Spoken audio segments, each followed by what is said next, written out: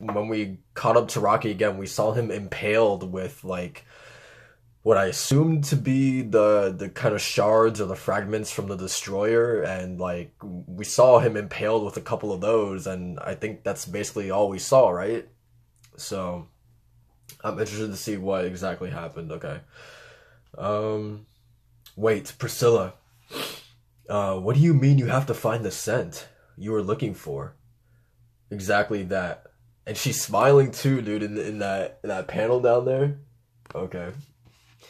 For a long time, I have been looking for the faint smell that clings to you. A faint smell clinging to me. Yes, but so faint that it is about to disappear. It was there a little when we first met, but now it is completely gone. But I smelled it clearly when what's stuck in you was stuck in me. What I'm looking for is the source, so I'm done with you. Now I'm heading there. Tell me one thing. What is the smell that was on me? So that's the only reason she stayed with Rocky all these years was just for that smell. That's kind of messed up, man. I actually thought that there was like something there, like between them. Like maybe actually Priscilla like saw him as a father figure or something like that. I don't know, but I thought there was something more there between them. So it's like, damn, I kind of feel bad for Rocky. Like that's the only reason why she was with him. Um, all right. So what is the smell that was on me? I don't know. I myself want to find out. But it disappeared with time, so it must not be you or your family.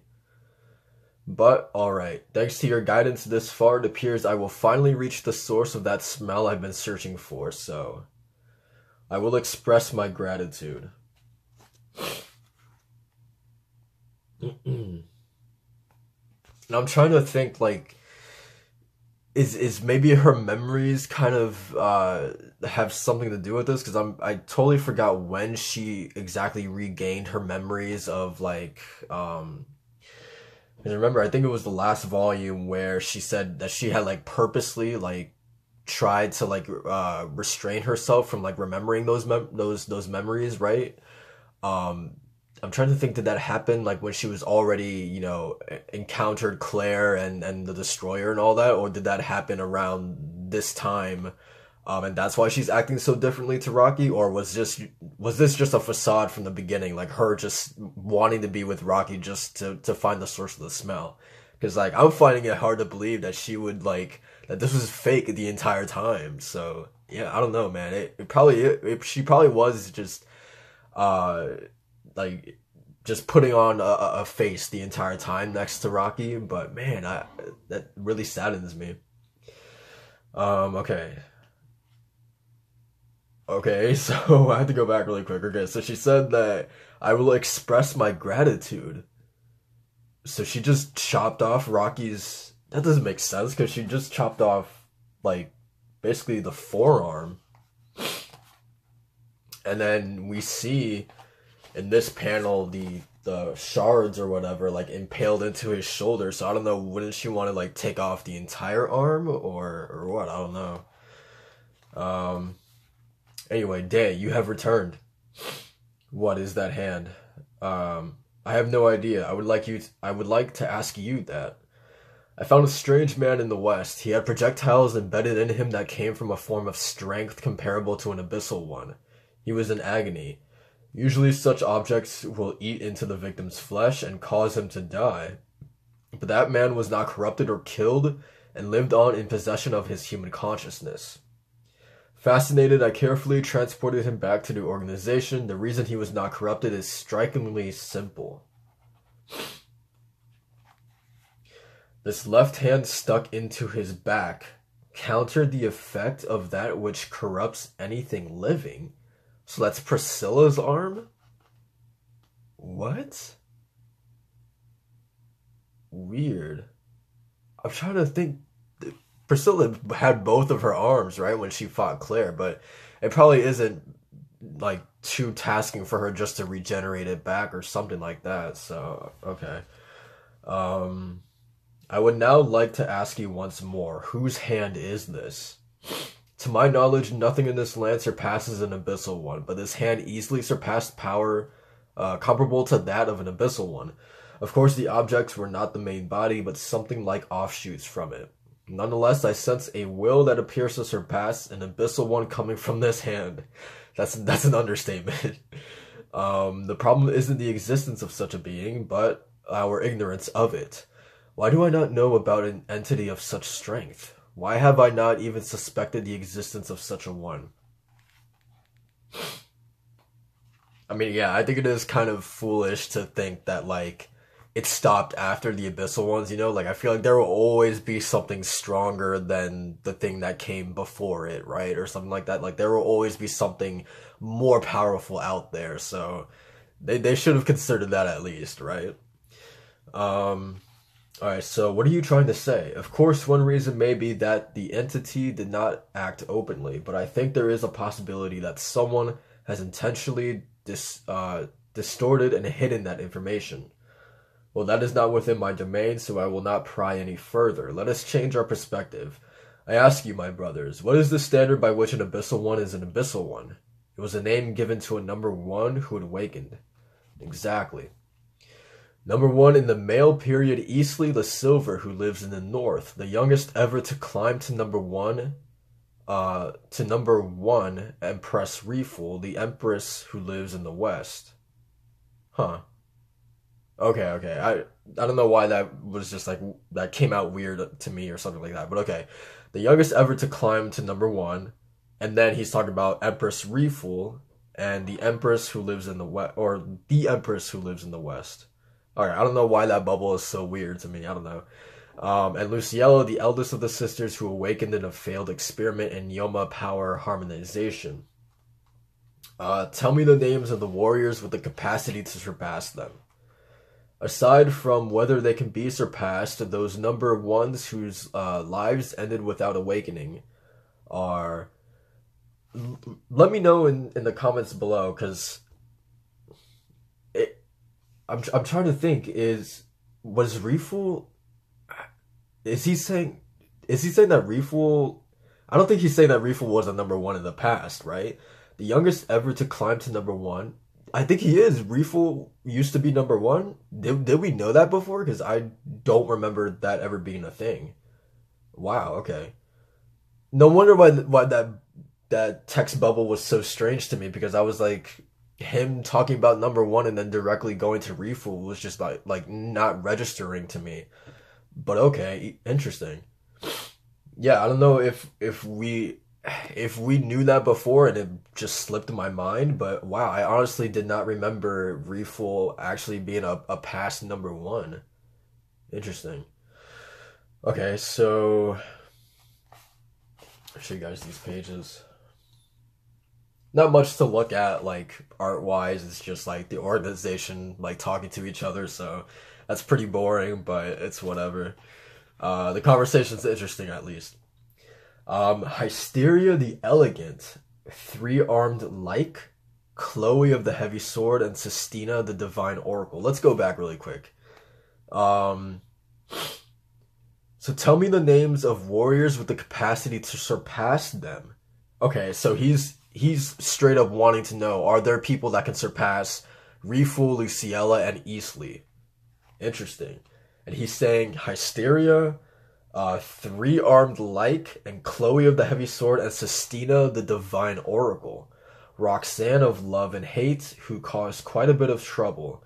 Teresa of the Faint Smile, and Universal Lutetia. There were also Cassandra the Dust Eater and others.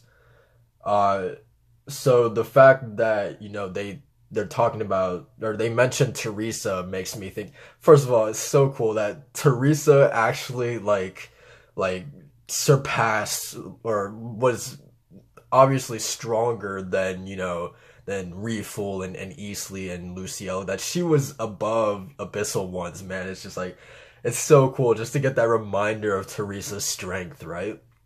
Okay, so I'm assuming that all of these prior Claymores that they're talking about are no longer in the picture, that they're probably dead, right? That they're from an era of Claymores that came, like, probably before Teresa, maybe? I'm assuming? I don't know. Because it sounds like they don't have really anyone who are, at that level currently in the organization. Um, okay, and others. The list is endless, but those were particularly powerful. But we have confirmed the deaths of all of those. Okay, wow. As the one who examined their corpses, you know that better than anyone. Then how about the ones who killed them? Who killed them? Aside from black cards and purges, there are no reports of warriors killing each other. That is somewhat unclear. I feel the terms purge and awakening cloud the truth. Anyway.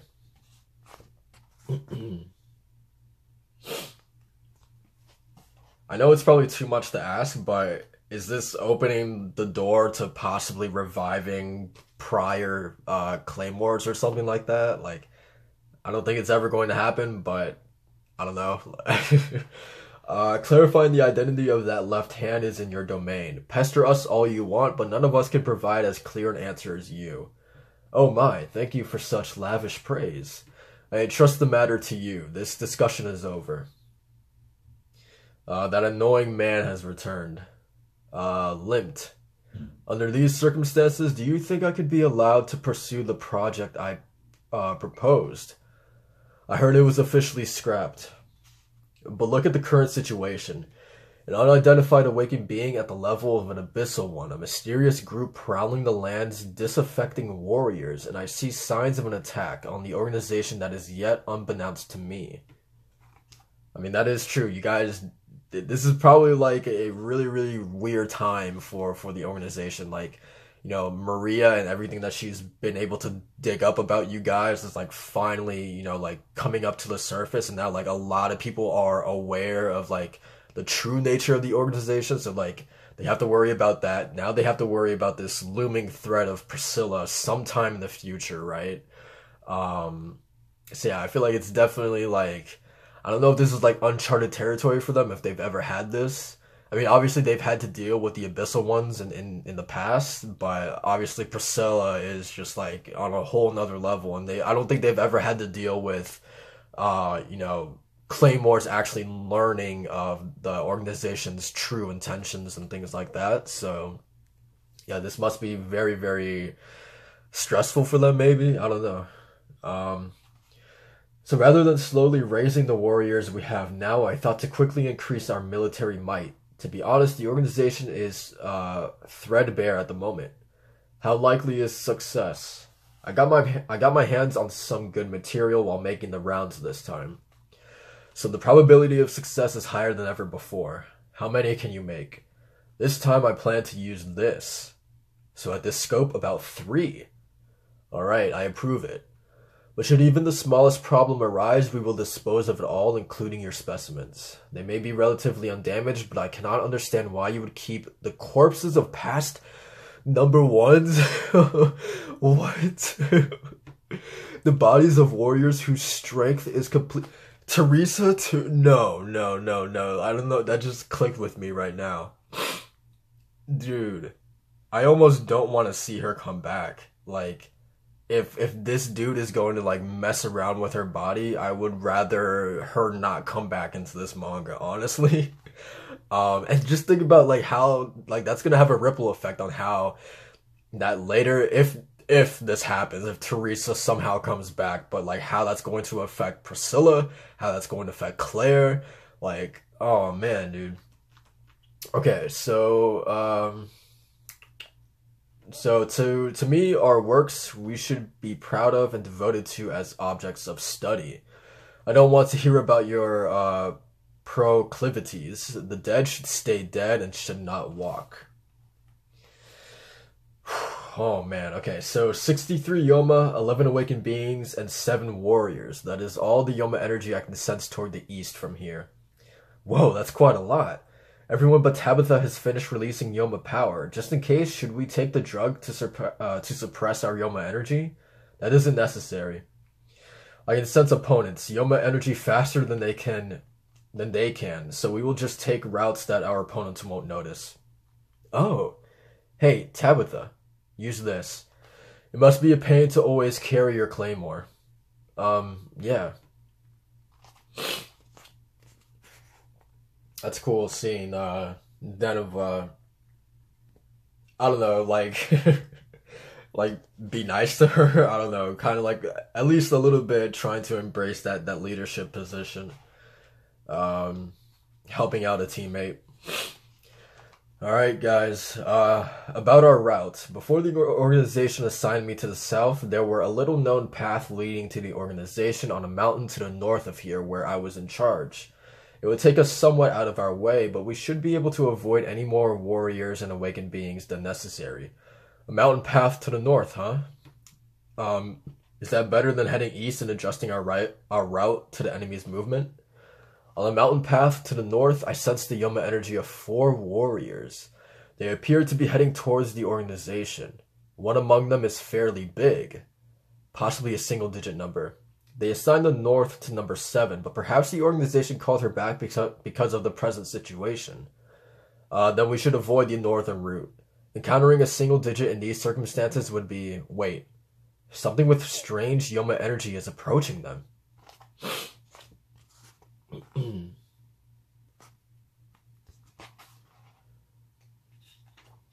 I wonder if this has to do with a volume cover. Let's see.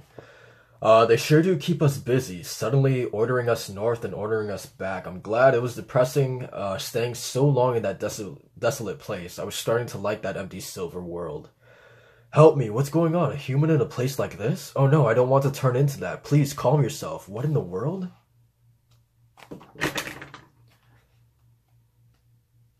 Alright, we got some fighting.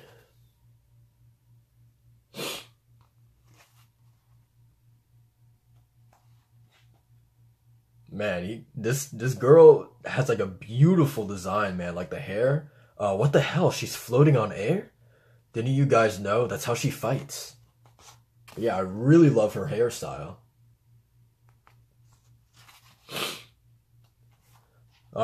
She is the organization's number 7, also known as Winged Anastasia. Cool. I will not forgive you for hurting my friends. Help us. There are more of them. It seems we came the wrong way. Alright, that's the end of the chapter. Anastasia hype, I guess, man. She seems pretty cool. Cool. Yeah, I mean, not much to say for her, but I'm excited to see what she's gonna do. I want to talk. I mean, this video has been. I didn't think this video would be so long, but like, man, I'm almost at 20 minutes already. But really quickly, man. Obviously, the biggest thing to me in this chapter was the apparent revival of the dead that's going to happen of all the previous number 1s, including Teresa as well. Apparently this has been a thing that this guy has been working on, like seemingly on and off, I guess. He hasn't really been able to quite like figure it out because it's been shut down, I believe, a couple times or whatever. But he's obviously gonna get it right this time, right? I would assume. And now he has a part of, I mean, he's got Priscilla's arm, right? So I'm curious, how exactly is that like? So like, does a bit of Priscilla's power get like sprinkled into all of these past number 1 claymores, making them that much even like that much more powerful? I mean, then I feel like that makes me wonder just how much of Priscilla's overall strength and power is in that one hand, right? Like, you would have to assume, I'm just throwing out a wild number, but like maybe like 20% of like her raw power is in that one arm, maybe. I don't know. But I would have to believe that that's probably gonna give these number 1s like a pretty big boost. If my line of thinking is correct, that he's going to like use that to revive them or whatever. I don't know. But yeah, I'm really curious to see like. I mean, it's really interesting that this guy, I mean, he's right. I feel like the Claymores, like how they are in this era, like how they currently are right now, are just not going to get the job done. I mean, you see how easily Maria was just able to come in and cut down basically like everyone that was protecting the organization. and then you add on top of the fact that you have, the seven ghosts eventually coming after the organization, and then you have Priscilla as well eventually going to come after the organization, maybe, but you do have that threat out there. I don't blame them for thinking that the way we are now, we're not going to survive. Like, we need to bolster our defenses. Like, we need to bolster the claymores that we have, or just our strength right now. We need to get stronger. So I don't begrudge them thinking that for sure. It's pretty logical. But the way that they are doing it, man, was something I did not anticipate at all. I didn't even think that there had been so many previous #1 claymores. Like, it just, like, I don't know, it's crazy, man. He listed at least like 7 or something, right? Like, that's insane to me. Before I do my outro, and like, comment, subscribe for more Claymore and all that stuff, let's really quickly go through those names, man. So obviously we had Teresa in there, of the Faint Smile. Hysteria the Elegant. I'm excited for that. The Elegant sounds really cool. 3-armed like. What is her design going to look like? Chloe of the Heavy Sword, okay. Sistina of the Divine Oracle. Roxanne of Love and Hate. That sounds really cool. Who caused quite a lot of bit of trouble. So that one in particular, I'm probably the most hyped to see, because this one seemed like maybe the organization really couldn't exactly control her, or maybe she was like a rebel and she just went off and did her own thing from time to time. Who knows, man. Teresa the Faint Smile, obviously. Universal Lutetia, and Cassandra the Dust Eater. And then he says others, so there's more. So, like, this is insane, man.